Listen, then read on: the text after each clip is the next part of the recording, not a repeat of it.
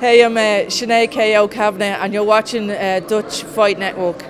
So we're here with Sinead Kavanagh. First off, how are you doing? I'm doing good. Weights. Once the weigh-in is done, I'm pretty awesome then after that. How did your preparation go for this fight? Good solid weeks put in, and then everything went well. Sparring good. You know, I'm ready to kill. During your last fight, you had a lot of support from the crowd. Do you think Friday will be the same? Always. I'm a crowd pleaser. I like to fight and I like to knock people out, and the crowd love that. How much do you feed off that during your fight? Oh, I love it.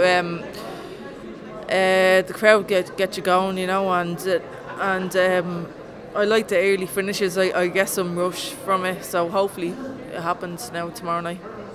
Where do you feel that you have the advantage in this fight?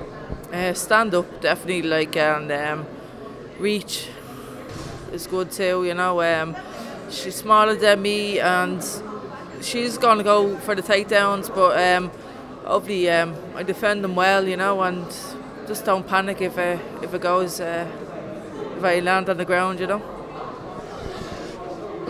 What do you think about your opponent as a fighter and as a person?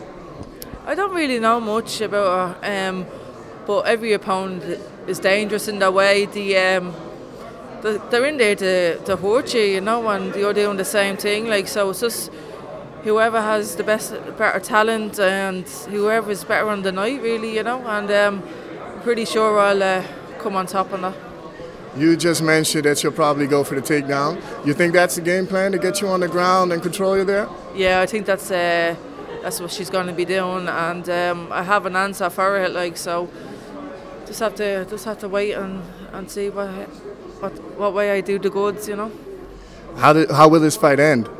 I'm hoping a quick finish. I'm hoping she'll whimper after a few blows and just go down.